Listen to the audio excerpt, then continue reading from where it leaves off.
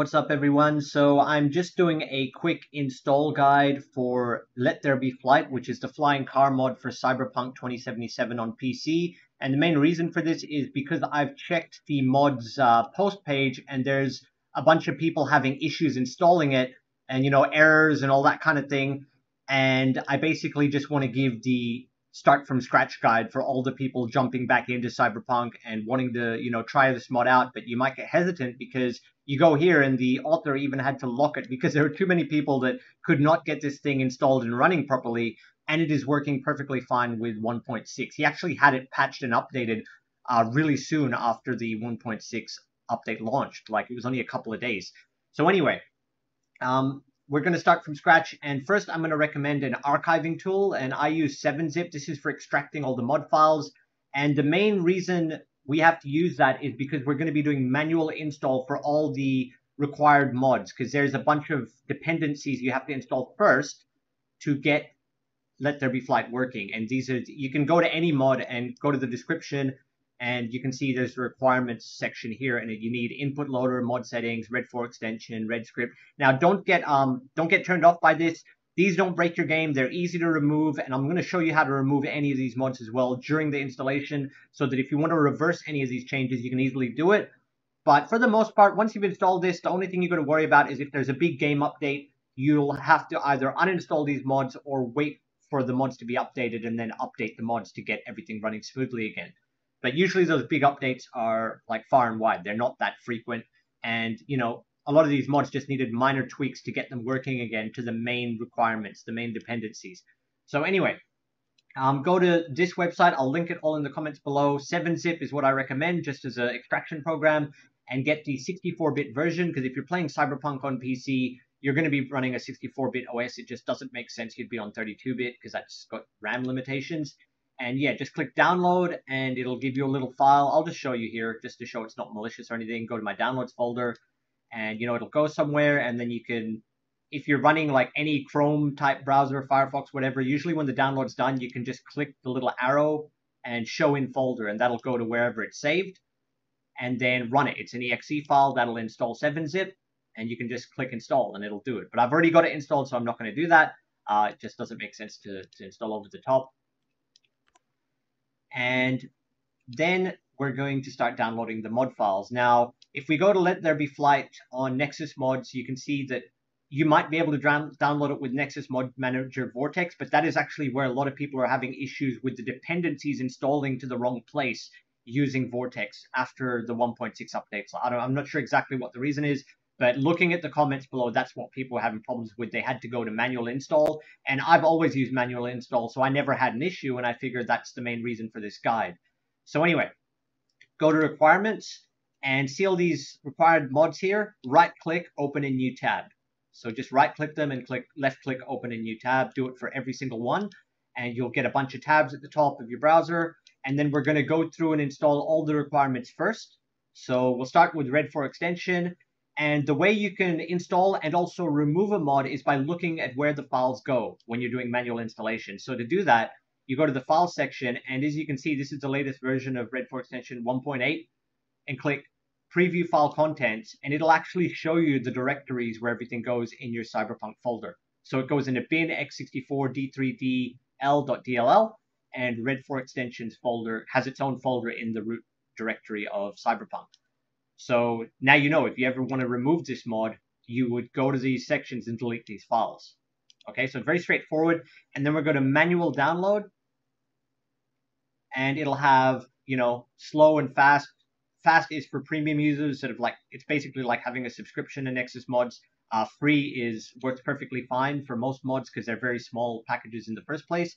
And then we're going to navigate to our Cyberpunk 2077 directory. So go to wherever you've installed Steam or Epic Games, or hopefully you know which drive you've installed it on, and then navigate to where Steam is. So for me, it's C drive, Steam, Steam apps, common, Cyberpunk 2077. If you're not sure, or if you're using Epic Games, obviously you have to find where your Epic Games installed to. But another way to find your directory is to actually run Cyberpunk, or find it in your launcher and right-click and go to properties, and you can usually find where the local files are. It tells me it's on C drive, and I can even browse or move. Browse will open the game folder, and then I can see at the top of File Explorer where it's installed. So usually even Epic Games will have similar functionality, or run the game itself, and when the game launches at the bottom, like it's running in your taskbar, you can right-click the running game and go to wherever it is.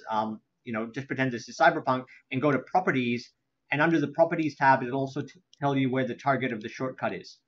So it'll tell you where it's installed. So, this game's installed in eDrive Games, etc.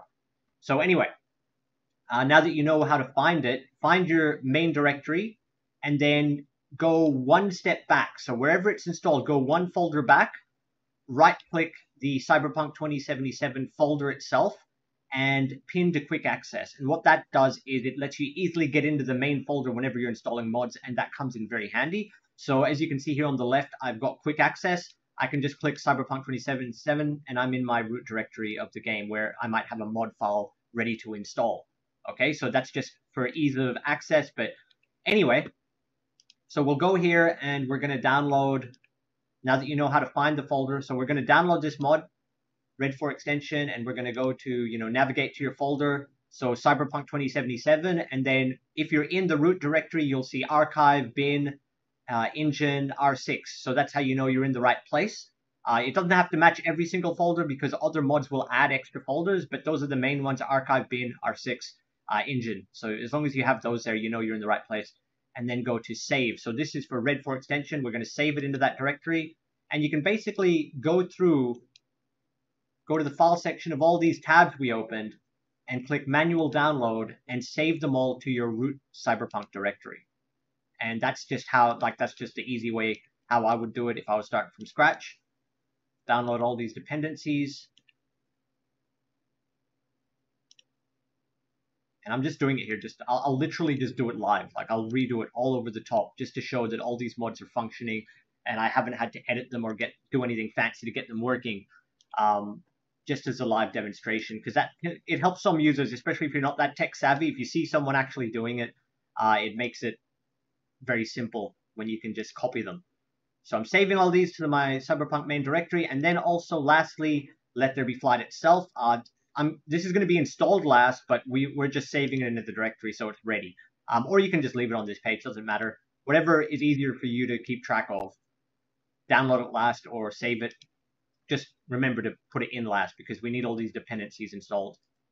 Although even if you installed it by itself, without the dependencies, as long as you installed the dependencies after to add all the required files, it should still work no matter what order you install all these mods. There's not a special order that you need, okay? It's more that these have to be in there, that's all. So anyway, after you've downloaded all those, show in folder, and that'll open up your root directory. And you can see here we've got a bunch of files and it's kind of confusing. We're going to sort by type, and that will put all the mods in one place. So you can see it's ordered them folders, application extensions, and we want all the zip files. So these are all here at the bottom now.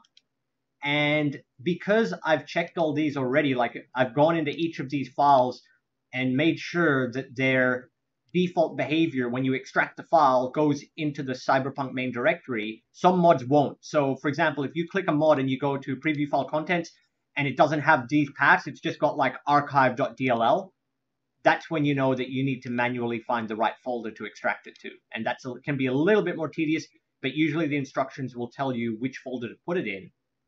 Right. So as an example, any mod, I'll just give you a quick example. If we go to the Cyberpunk modding page, there's drone companions. We'll look for something a little bit basic. Deathhawk hairstyle capless, whatever. This is a hair mod. To install this mod, the requirement is hair caps. So you need to get this requirement, as I've already shown you how to do the requirement thing. And then when you're installing the mod, you preview the file contents, and there's default, there's a few options there. And it's an archive file, but as you can see, there's no folders when we previewed it. That means this guy has not given us the default behavior. When you extract this, if you extract it in the wrong place, it'll just go into whatever folder you're extracting it inside. So in other words, you'd save this, the archive files go into your, they go into archive PC mod, and this is where you'd have to put that archive file. So when you save it, if I was going to install this mod, just as an example, I would manual download it, And when I choose the location to save, I would navigate to archive PC mod.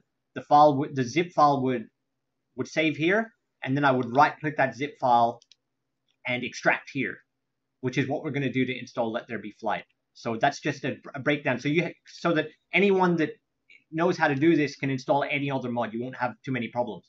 So anyway, we've got all our mod files back to what we were doing. And because like I said, these all have their directories. If I open these up, like these are basically packages with all the files compressed inside. If I open these up, I can see that there's folder paths. The directory paths are all set. That means if I extract them into this folder, into the root, as long as I'm in the right folder, if I just right-click all these files and extract here, 7-zip, so right-click, 7-zip, and extract here, they'll all go to the right place. Literally, I can install all the requirements and Let There Be Flight all at the same time, and there'll be no issues. So I just click extract here, and that'll do that. Okay, and if I do that, though, because I've got those mods already installed, it will ask me, do I want to overwrite the files, because the mod file's already in my game. But basically, yeah, as you can see here, I'd click yes to all if I wanted to. Let's pretend I was updating the mods a year from now and there was like more updates and they updated everything. It would want to replace files. So yes to all would literally update all my game files. Actually, I could do that. I'll do that live so that you can see what it does, but you won't have to click yes to all. It'll just automatically extract, because if you're installing mods for the first time, you're not going to have any overwriting necessary because all the files will be empty. So yes to all, that's put all the mods in the right place. And then after that, you can delete these archives. You don't need them anymore. And I will recommend, though, that at the very start, like hopefully you haven't just jumped the gun, but hopefully you do have, I'm pretty sure you need to have an Nexus mod account to start downloading stuff anyway. And once you've done that, when you download these mods, you can actually go to the top of the mod pages and click track. It won't let you endorse it straight away until you've played the mod for a while. Like you need a certain amount of hours since the download, but you can track it straight away. That means that when you want to check for updates or things like that, you can go to your profile and, well, wait, sorry, not your profile, up here at the top, mods, and then you can go to somewhere here, tracked mods, see mod updates, and that way you can bring up all the mods you've tracked and downloaded to see if any of them have updates, and it shows you your last download, the last time you downloaded it, and the last upload, like when they updated it. So you can try to make sure that the dates aren't out of date. So as you can see, everything's basically up to date with my tracked mods. And you can also stop tracking if you decide not to use a mod. But this is just a way for you to keep track of all the different mods you might want to keep up to date in case they improve it. Sometimes they fix bugs, things like that, and you can track all your mods and make sure that they're not outdated. So anyway, as you can see, I've already installed, like, Let There Be Flight's already installed. It's all in the right folders, as I've shown you. And then all I have to do is run the game. So I'll play Cyberpunk and we'll see if it loads up or if it crashes or whatever. And I have it running through the main launcher, which is, if you're using any Redmod mods, they'll tell you to install to a new folder in the Cyberpunk directory. You'll have to create a folder called mods, and some mods that use Redmod, which is a different, it's like another dependency basically, but some mods will want to go into your Cyberpunk mods folder, and those are red mods, and they won't load unless you go through the launcher. There's also like shortcuts you can make to get this working, but I found the most reliable way is just to launch the game through the launcher and make sure you've clicked the settings cog and enable mods is checked, and that'll get those mods working. So anyway, we're going to run that. And my game, I forgot my game. Like, I'm recording this video in 1080p, but my game is defaulting to ultra wide, which is my native resolution, but I wanted people to be able to see what I'm doing. So we're going to change that back to 1080p just to make it visible for you guys. Okay, and my game's modded now.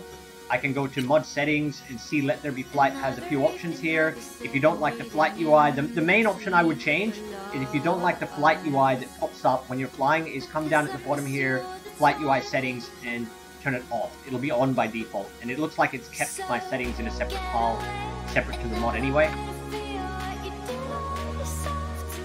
And continue. Okay, I'll continue this already loaded save file that I had. We'll see if it works. Hello, I'm Arif Iqbal, and you're watching. And obviously, if the mod wasn't working, it would crash straight away, or I'd have some error trying to load it up. And now we've got to test if the cars will fly. For my gun, press E, switch to flight mode, and I'm hovering now, and hold spacebar, and as you can see, the mod is working perfectly fine. He changed the controls a little bit, where the whole car will spin now when you use A and B, which is actually easier to fly. And then spacebar is hover, or go up. And then W is fly forward, but I'm using my own immersive driving mod, so I actually have to press shift with it to fly forward faster, or shift by itself to fly forward very fast. And it'll go up to like 500 speed. And then C will, it's like an air brake. So I'll just show you here how stable it is. I have to fly around a little bit just to show that, you know, it's working, and the FPS is pretty good, but that's dependent on system specs. And I've also got immersive time skip, which, yeah, it lets me do it while I'm in the middle of flying. We're going to skip to about 10 or 9:30. And if your car's like moving when you do it, it'll actually fast forward your car's movement, like if I was slightly moving upwards. And as you can see, the mod is working great. So E is the, you know, change to flight mode button. And then if you're on mouse and keyboard, like, well, you're on PC obviously, then it's basically just, you've just got to get the hang of it. Like, I'm using my mouse here, and then W is to go forward, and if I want to, say, go that way, see how the car's turning like that, then I put the mouse behind it. Like, I move the camera behind it. But I've got auto centering disabled from another mod, because I don't like how the camera will just suddenly, like, if I'm just watching the car like this, the camera will just suddenly go like this all the time, and it's so annoying. So look up that mod too. It's like disable auto center or something like that.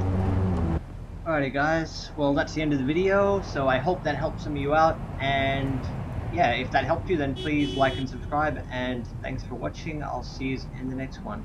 Bye and take care. Call the NCPD!